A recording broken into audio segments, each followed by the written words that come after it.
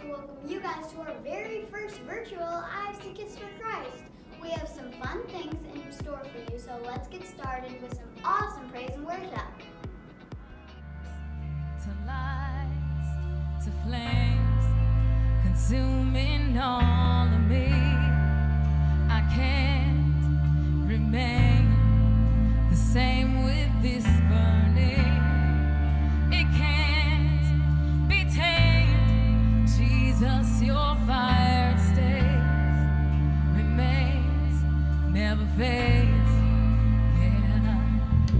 From sparks to lights to flames, consuming all of me. I can't remain the same with this burning. It can't be tamed. Jesus, your fire stays, remains, never fades. Yeah. Jesus, fan the flames. Jesus, fan the flames. Yeah.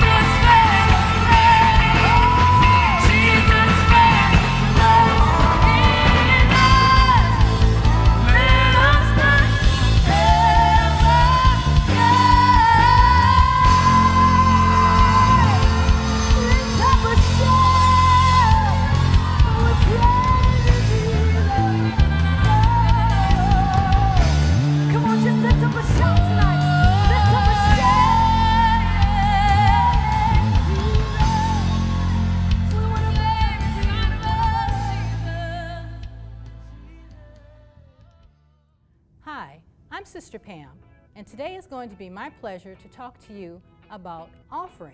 Now let's say you were walking outside and you found 10 pennies. Isn't that awesome? Money on the ground, wealth laying there for us. Let's say we have the 10 pennies. God only asks for one of those 10 pennies, and He leaves us with 9. And let's say, okay, now we've been doing everything that Mom and Dad has asked us to do, and we have our first allowance. And our first allowance is $10. Isn't that awesome? So now let's go in, we're counting our $10, and we know that we want to give something to the Lord. So what would we do? How much would our tithe be? Of those $10, God is only asking that we give $1, and He's still leaving us with the 9. Isn't that fantastic? Now, okay, we're getting older and we have our very first job. So we have earned our first $100. I am so excited that first 100, and to be able to bring that to the Lord. Do you know how much that tithe is? It's still that same 10%. So we would give God $10 of that 100, and we would still have $90 left, and that is awesome. Now let's say we're in our job or we have our own business and we have made our first $1,000. So now we are working with $1,000 and we want to bring this. We're excited and we want to tell everybody about it. Hey, I made my first $1,000. God sees that you've made that first $1,000 and He's just as excited for you. Now, will you trust Him with that? If you do, you're going to tithe to God $100, and He's still going to leave you with $900. Now let me tell you something about God.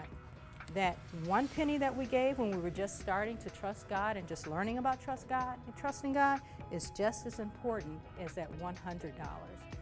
God sees our finance as the same because He's still asking for that same 10%. No matter if it's a penny, no matter if it's 100, because the same Malachi 3:10 works for that penny that works for the 100. And Malachi 3:10 says, "Bring ye all the tithes into the storehouse, that there may be meat in my house. And prove me now herewith, saith the Lord of hosts, if I will not open the windows of heaven and pour you out a blessing, that there shall not be room enough to receive." Again, that same blessing for that $100 is the same blessing that's on that penny. Now, if God has impressed upon your heart to give a tithe or offering, ask your mom or dad to come into the room, and they can text to give to the number listed below. Now we're going to move on to our next segment. Thanks. Hello, and welcome to Living Word Christian Center, our children's church. My name is Brother Norman, and I want to let you know that I'm very excited about bringing God's Word to you tonight. Tonight we will be teaching on what is faith. I am very excited and honored to be sharing God's Word with you tonight. I really do miss all of the children. I really miss standing in front of you guys, watching you grow, watching you mature, watching you become young adults. I hope that very soon we'll be able to be back in our area where we can interact and we can continue to learn and study God's Word together. Remember, tonight we're going to talk about what is faith. And before we do that, let us pray. Father God, I thank you for this opportunity to stand before you, to come before these children and bring God's Word. I ask that you open their hearts and their ears, that they are receptive to what is taught and what is said, that is unhindered and unchecked. Satan, you have no place in here right now. In Jesus' name we pray. Amen. So I have a little clip that I want to show you guys, and let's see what using your faith could look like.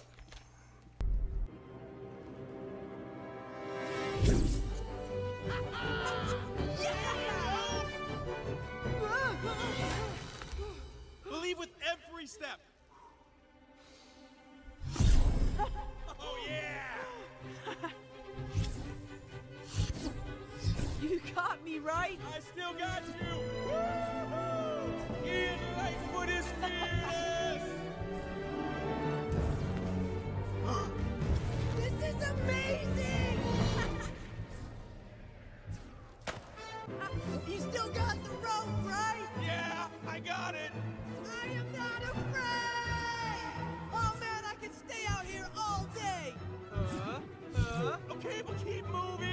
Odyssey, Dad, remember? Hey, Dad! This last step is for you!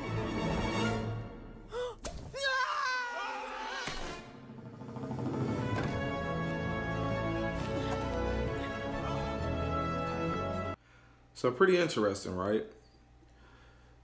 We know to cross that area without the bridge down definitely takes faith, right?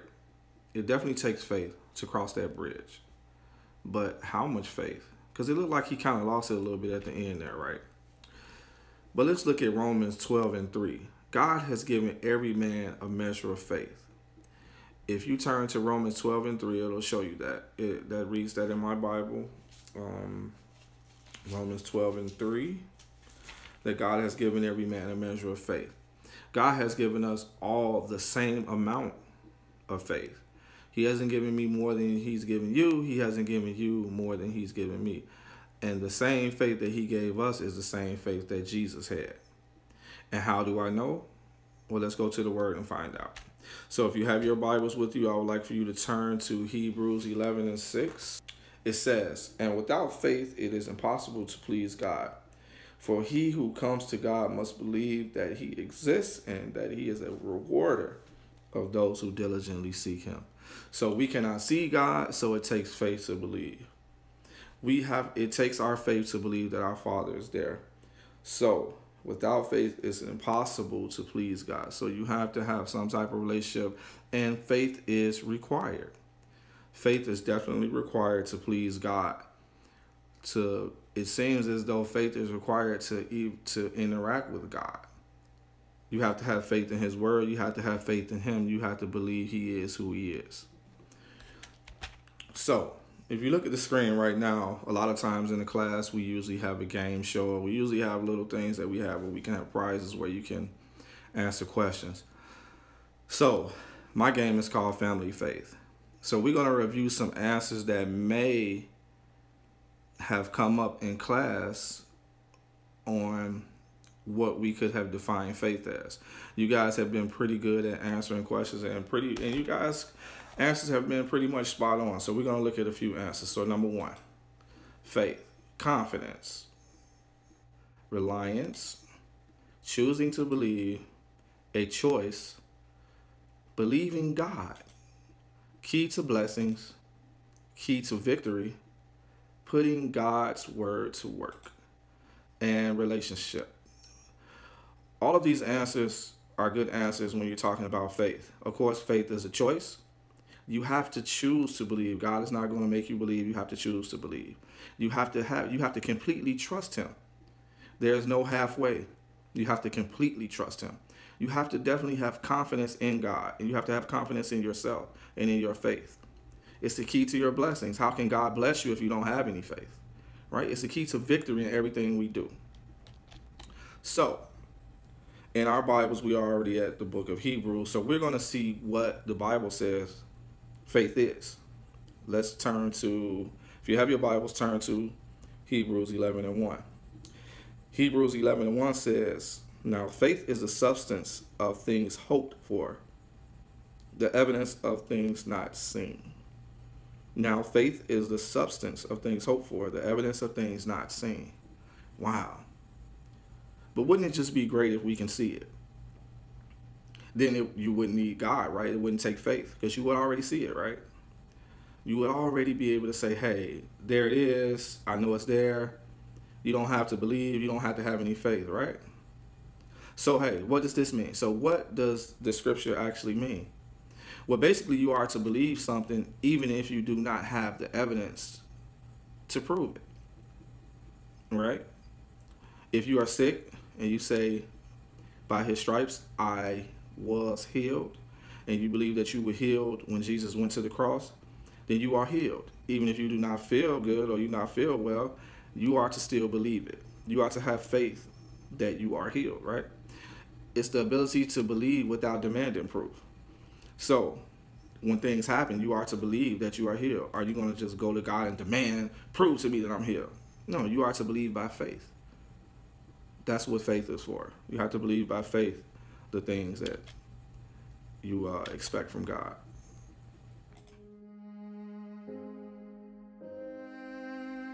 Faith is kind of like making a painting.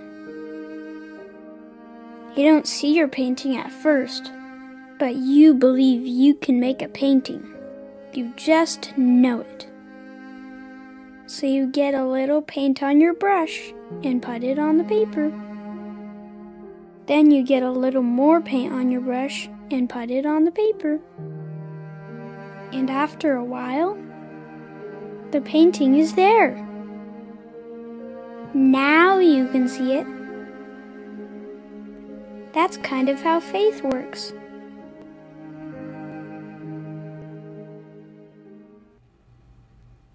Great clip, huh? Great clip on faith. So, let's go to Proverbs 3, 5, and 6. That scripture says, trust in the Lord with all your heart and lean not to your own understanding. And always acknowledge him and he will direct your path, right? Faith takes trust. You have to trust in God with all your heart. You can't have a little trust in God and say, hey, when it's not working in your favor, you say, hey, well, I'm going to go ahead and do it myself. No. Continue to trust God. Do not waver. Stand strong, stand still, and wait for God's word to work for you, right? So what we're going to do is we're going to look at a few examples. So let's look at Noah from the Bible. Noah's a great example because God gave Noah instructions to build the ark. So when we look in Genesis chapter 6, it talks about the story of Noah building the ark. God gave him detailed blueprints. So it was detailed. He told him how everything was supposed to be inside the ark, outside the ark, how everything needed to be as far as length, width, height.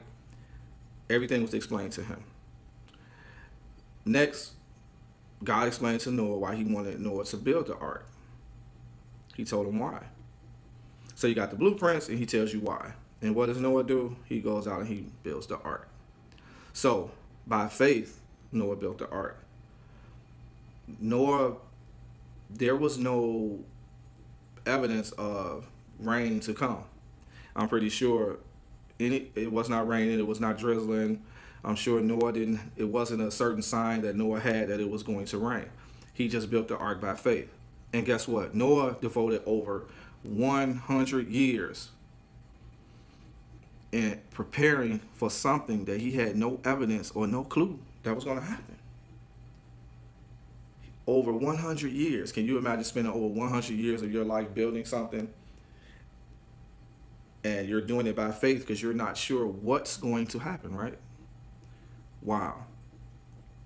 You're not sure what's going to happen, so you continue to build. This ark was massive, massive. But let's look at Noah. Maybe Noah had watched the news. You think Noah had a TV? He probably turned on TV, saw the weekly forecast, said, hey, it's going to rain. Rain is coming soon. It's going to rain for the next 40 days. It's going to rain for the next 4 years. Was it very cloudy outside? Was it lightning? Was it thundering? On his cell phone, on his smartphone, did he receive an alert saying, hey, it's going to be a flood warning. Something's coming. There's a lot of water on the way. No. He just built the ark by faith. Awesome. And it was something that God had him do, in which his family did help him. But wow, he went ahead and without questioning God, without any question, he went ahead and he built the ark. Praise God. So let's look at another example. Another example in the Bible was in Matthew chapter 9, verse 27 through 31. There were two guys that were blind. There were two blind men, and they wanted to be healed of their sight. They wanted their sight back. And Jesus asked both of them. He asked them, do you believe that I am able to do this? Do you believe? Now, Jesus knows what he can do. He has faith in what he can do, but do you believe? Faith takes faith takes your part. It takes work on your part that you have to believe. When Jesus asked that question, these men said, yes, Lord. Yes, Lord. They didn't say, yes, Lord, I think you can. Oh, can you just try it? No, they said, yes, Lord.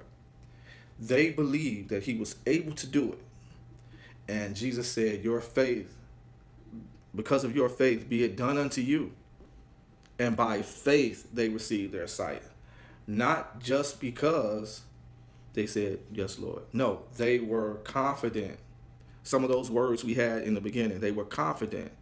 They were confident in what they were saying. They believed, and it was a choice. It was a key to their blessing, right? Their blessing of receiving their eyesight again. Wow. Amen. Amen. Thank you, God. So, but most important, and my most important point, I think to me is, what about when we receive Jesus Christ as our Lord and Savior, right? And John 3:16, turn to John 3:16. You guys know what John 3:16 is, right? We all know that scripture. Let's turn to John 3:16. If you have time, if you have your Bible. I know everybody has their Bible. I know all our children have their Bibles. I know that's one thing. That's the first thing we're going to ask for Christmas or birthday. We don't have one, right? Can we have a Bible, Mama? Right? That's what I expect when you guys get back, all right? John 3:16. For God so loved the world that he gave his only begotten Son, that whoever believes in him should not perish but have eternal life. Basically, Jesus Christ is the Son of God. He died, and then on the third day he rose. We believe this. We believe our big brother Jesus Christ did all that for us only by reading our word and listening to our prophet teach to us on Sundays and every Wednesday. Remember, these are just words. There's no picture. There's no evidence envelope. There's nothing in here. We just believe by faith that Jesus did all this for us, that he loves us, that God loves us. Our Father cares. He loves us. He will never leave us or forsake us, right? We trust that his word is true. His word never returns void. It performs what it says it's going to do. Now, that's faith, right?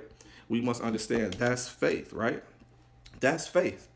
Now, in order for us to have this faith, we have to believe God is who he is. I know some of you out there would like to be saved. I want you to be saved, but it has to be your choice. But if some of you out there want to give your life to Christ, I have a little prayer on the screen. I would like for you to raise your right hand and say this prayer with me before we end. Dear Lord, I know I am a sinner, and I ask for your forgiveness. I believe you died for my sins and rose from the dead. I trust and follow you as my Lord and Savior. Guide my life and help me to do your will. In Jesus' name, amen. Thank you for tuning in. We love you guys. We can't wait to get back into the church. Keep watching the Faith Conference all week. We have a lot for you. We love you guys, and take care.